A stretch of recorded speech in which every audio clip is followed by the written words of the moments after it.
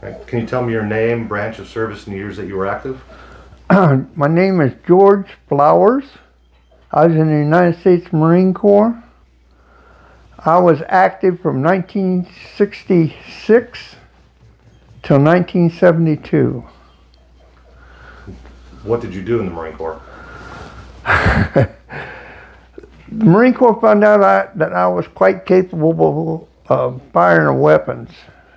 So that they gave me a heavy-duty weapon and said, well, you're in recon now. My expertise was in weapons, communications, and explosives. When I trained here, I trained in a 6-man team. When we got in actual Vietnam, it was a 4-man team because they were running way understaffed. Wow. And that created a little problem, but you learn to live with what you got. Yeah. What years were you in Vietnam? 1966 to 69. I didn't do 3 tours.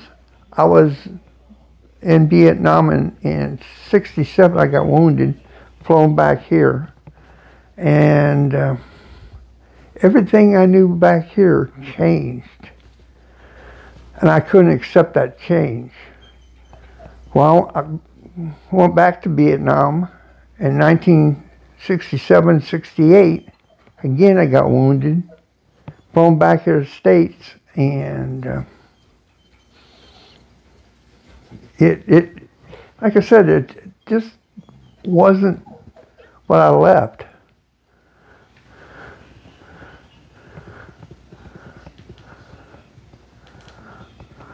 I wish my hand was shaking. But 69, the outfit I was with, 3rd Force Recon, they were busting up the outfit. So they sent me to work with some South Korean rocks.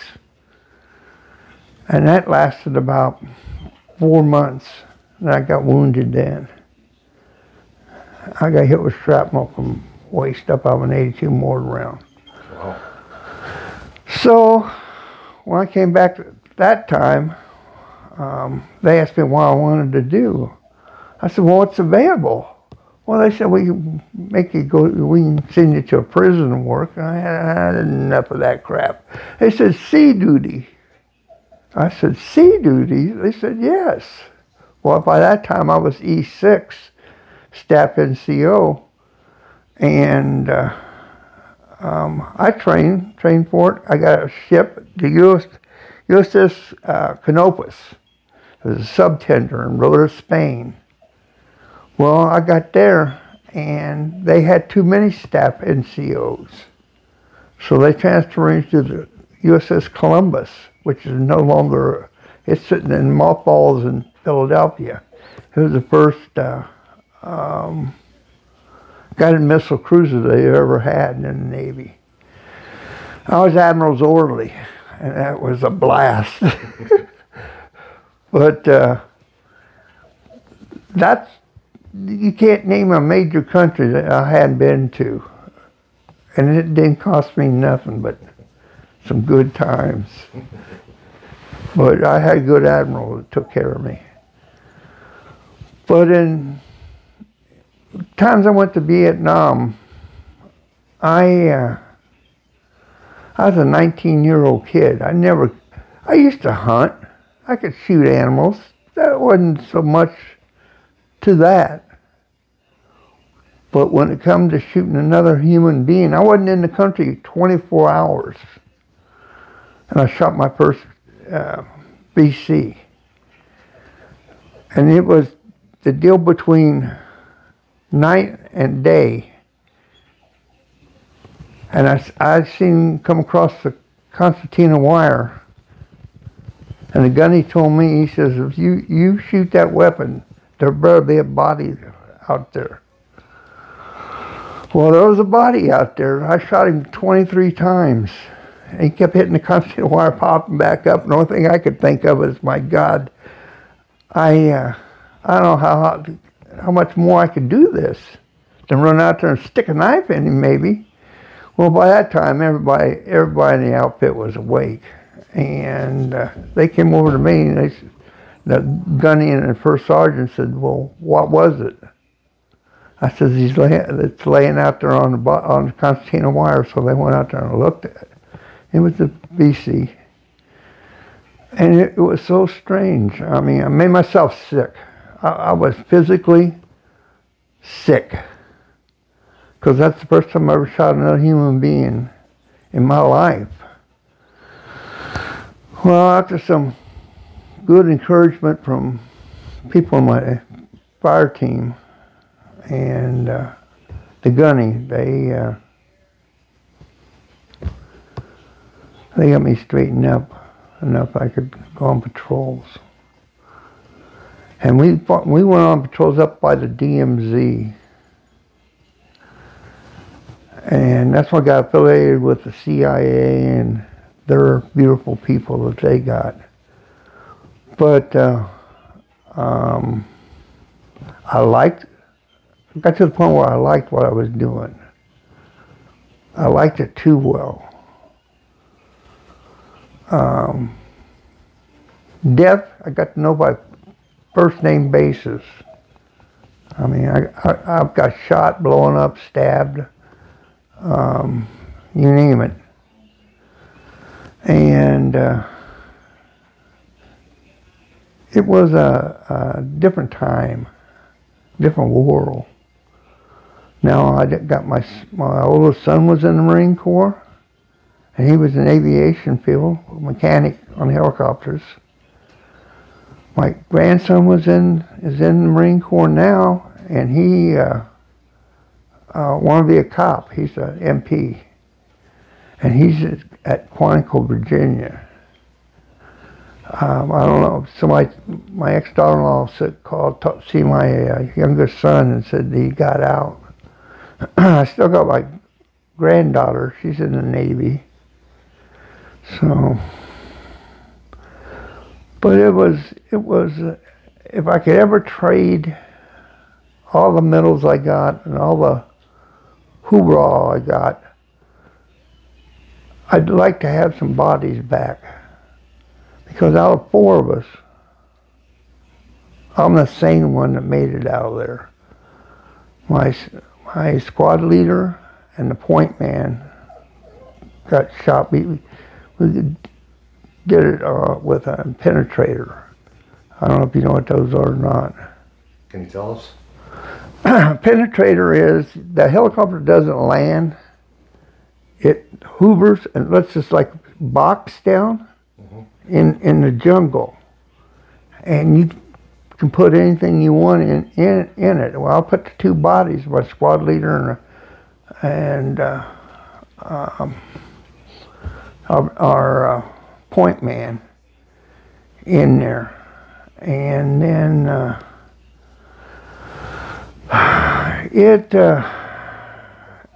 it was a weird feeling, because we had about 5,000 enemy coming up the hill after us. And I haven't got that much ammunition, explosives. So I called in the air wing, and I talked to some colonel or something, and he was telling me they looked like little bees, little ants coming up the hill. I said, well, if you think that looks bad, be down at this end of it where they're shooting at you. Well, thank God our helicopters wouldn't come to get us because it was too hot. But the Army, 1st Cav, they couldn't land, but they could cook out Murphy's rope. Do you know what those are? No. You take a D-ring, and they got a D-ring on this rope, and you tighten it D-ring down, and you don't go inside of the helicopter, you fly under the helicopter. Well, me and the other guy that did that, he got shot in the head, and I got shot in the back. So, it was interesting. In '68, working with the rocks, the South Korean Marines. The only one who talked English was the captain. So you knew where I was. But the day I got hit, I'm telling you right now, they put Bob Constantina wire, you'd have 3 or 4 strands rolled on top of each other. They have one strand this far off the ground. I'm going, what the hell is this? So I went up to ask the captain. He says, you know, when we first got here, we took Mama San, Papa San, ran a rod through their heads, and stuck them up on the front entrance. The Vietnamese people were so scared of them that they would not come under the base. If somebody got rocketed, it always went open with no short rounds for us. But time telling, we did walk into a little beehive, and I got shot in the back and left arm. I laid out in the field in '69. I laid out in the field for 2.5 days. They were hunting me, and they weren't going to find me because I was too damn scared. I'm not going to lie to anybody. I was scared as hell because I seen all these guys get blown up. Well, it so happens in our 728 gear, they give you a mirror, a metal polished mirror, and I flashed up to the helicopter. And they seen it, and they came back around, and they landed, and I got out that way. But 2.5 days of my gut hanging out, and I took a ace big. I don't know if you ever seen them or not. These big bandages, put them around you, and stop the bleeding as much as I could. But I lost a lot of blood and a lot of time. So they come and got me and sent me back to the United States after they sewed me up. And I have minus my gallbladder and something else. I can't remember what the other one part was. But I always say that this Oriental guy took my gallbladder and appendix out with a big knife. And I mean, that knife was this long. It was on Chinese carbines, what it was. And scared the hell out of me. But he forgot one little thing. I had a 1911 strapped to my side. I pulled it out and put a 45 slug right between his running lights. So, I'm no John Wayne. I'm no hero to anybody. Matter of fact, when I got out of the Marine Corps off the ship, I was released off the USS Columbus. And me and the Admiral both left. He went to Annapolis, and I come home here. It was so different. Every time I come home, they tell me not to wear my uniform. Well, I was proud of it. And I didn't do anything that I wasn't proud of. I was told to do a lot of things, and I did what I was told to do. A lot of people held out against you and made it very, very uncomfortable. 3 times I was brought in on a stretcher. And the only thing I had on was a smile, blood going in this arm, something else going in this arm. And 2 guys carrying my stretcher off. My ex-wife even asked me, how many people did you kill? I didn't keep track of it. That wasn't up to me. I mean, I did what they told me to do, and that's all I did. But there's some funny parts in there, too. In '66, New Year's Eve, 1966, we bought a bottle of hooch from the locals, and I'm telling you right now, it was so nasty. And you'd had to hold your nose to drink it. The next morning, the soberest one of us we tied a comm wire around our waist so they could lead us out in the. But, and I found out in radio school, they taught me in San Diego, if you ain't getting bad reception, you take this 20-foot whip and you put it up on the radio about 20 feet. No, you take and lose that antenna real quick because you were the guy they were hunting for. But, and I got to go on a lot of R&Rs, and I enjoyed that. But I had a good time when I was in the Marine Corps. Now my ex-wife, no. Because they got a saying in the Marine Corps that if they wanted you to have a wife, they'd issue one at a boot camp. And that come very true for me, because I had to call her up one time and say, you got supper ready? Well, no, it's too early. I haven't started cooking it. Well, take my portion and put it in the freezer. She says, where are you going? I said, I can't tell you. She says, how long are you going to be going? I can't tell you. So she hated that part of it. That's obviously, I'm sure you got in situations like that. Yeah. But time and grade I made real quick. I made staff sergeant before 4 years. But what are they going to do? How are they going to test me? Take me out and let me blow something up? Take some naked guy out there running up and down and shoot him? Or call in air support or artillery? So, this time and grade. And every time I went to Vietnam, the NCOs and officers, they were always short of. And I know why, but they would take care of the situation themselves. And we even had a first sergeant that slept with a guard at his in his hooch.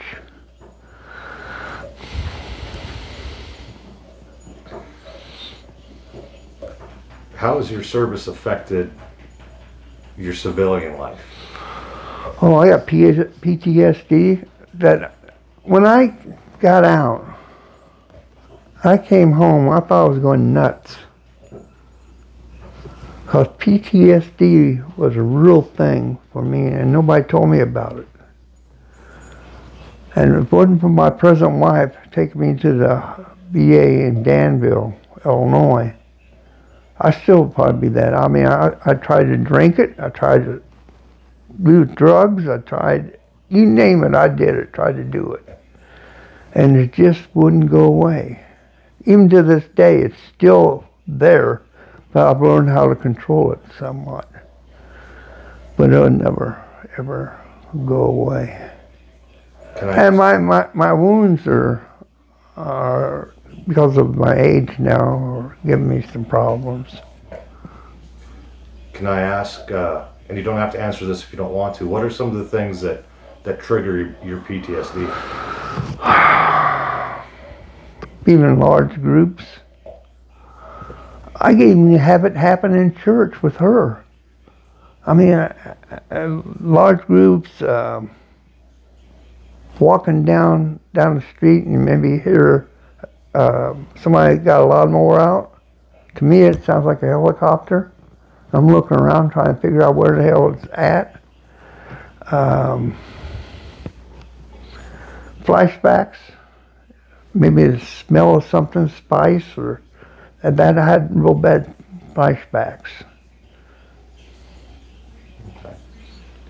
Plus, I've had cancer 3 times. I got a bad heart, and like I said, my wounds. I'm in my 70s now. What I did then, I couldn't do now.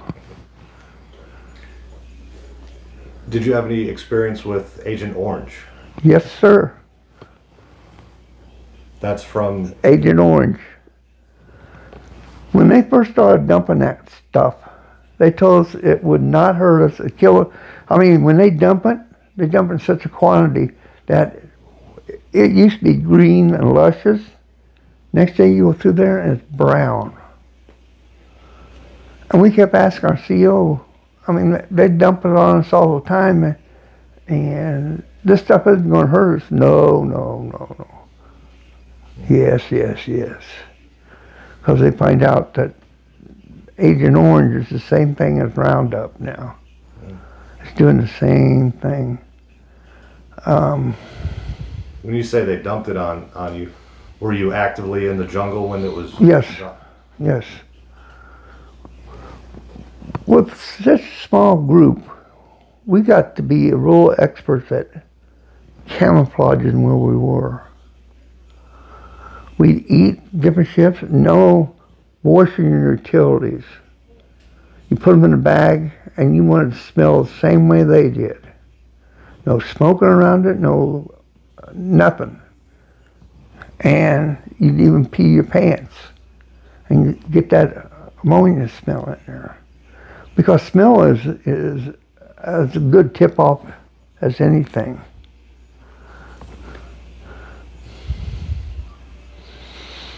But if it wasn't for my wife on Agent Orange, I don't know. I don't know. Sometimes I wonder why I survived and some people didn't. Because we were all there at the same time. And the stupid orders. In 1967, they had, Quezon was a hot place.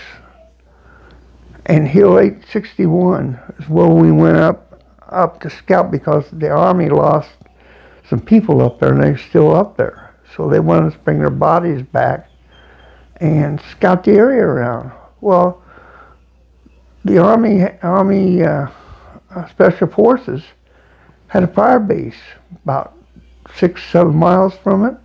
They got overran by tanks. And they knocked 3 of them out. Well, this, I guess it was a colonel, come down with that, and they never used tanks before. He wanted us to go find them. How in the hell, what am I going to do against a tank? Use the law? Nah. So we found them, or they found us, about battalion size, and that's what I was telling you about the Murphy swing, and that happened to us more than once. That we got in situations where the only place out was up. And how many claymores can you set out? I mean, we were told not to get in a big fight. I mean, it wasn't we were scared, but we were so outnumbered.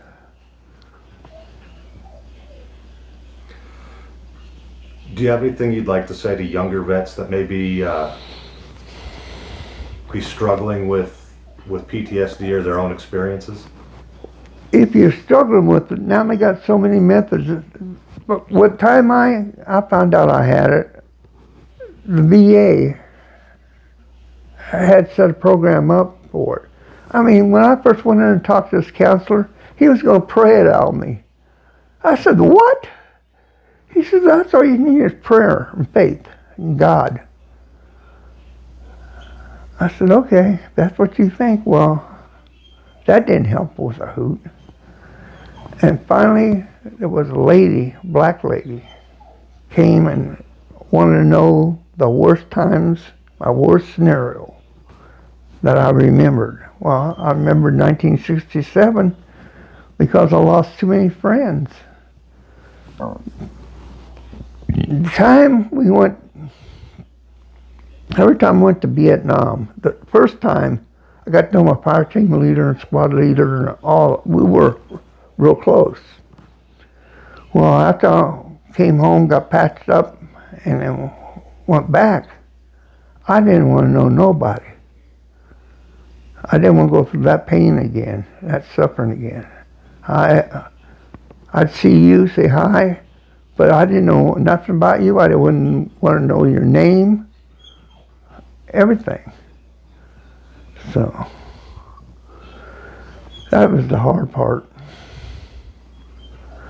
And it took me almost a year and a half to learn to sleep in a bed.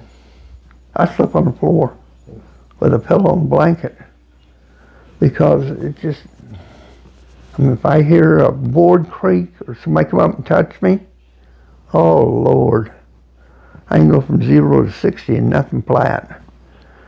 And, you know, she tells me the same thing. Why are you like this? I said, well, I was trained to be like that. A lot of things we don't train ourselves to do. It's like eating a meal. The meal to me was, if you ate it in 2 minutes, that was a good chow. But you didn't have no matches. Well, we had matches, but I didn't light nothing. We tape MREs to our body and hope they got warm. So we'd have some warm meals. But you were too smoking, like I said, talking. Talking was a no-no. Then the government, the second time I went, back in '68, the government, CIA, was getting involved in it. And they came in there and they want us to do this, they want us to do that. I said, well, why don't you go out there and do it? I'll guard you. You know, they want us to put these sensors on a Ho Chi Minh Trail. Well, screw you. First thing I learned is don't trust the trail. You make your own way. And things like that. They wanted, all of a sudden, towards the end, they wanted prisoners. Well, we had a guy that makes me look like a shrimp. And you wanted a prisoner? He knew how to do it. He'd knock his butt right in the dirt, put him in cuffs and fly him out of there. So, a lot of things to learn that I hope I never have to ever use again. Because I don't neither like it, nor do I won't be pushed. I won't have nobody push on me, or no, I won't push on nobody else. Tell me right directly to my face how you feel.